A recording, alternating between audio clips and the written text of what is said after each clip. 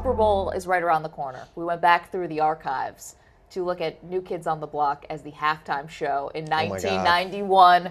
Take a look, Donnie Wahlberg, and tell us just what you remember about that halftime Well, I show. had a little swag right there. You see, I had some swag. I was definitely not fully indulging into the Walt Disney aspect of it all. I wanted to be a little rebellious.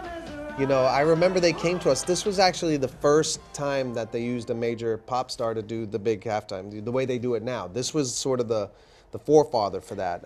They came to us and said, we'd love you guys to do the halftime. We want to build a big extravaganza around a pop artist. And we were like, okay, great. And then it was like, but we want it to be all Walt Disney, which now as a dad, I would be like, oh, of course. But back then I was like, what? Did you push back? Were you like, no, I'm Donnie Wahlberg. I'm like the bad boy. I'm not doing this. Well, I was rebelling. As you saw, I had my tattoos exposed and stuff. I looked like, you know, I was rebelling like Justin Bieber does nowadays, you know. I'm tough. I got a tattoo. Yeah, we think you are the forefather of the chin strap, by the way. We're willing to give that to you. I was definitely the forefather of the chin strap beard.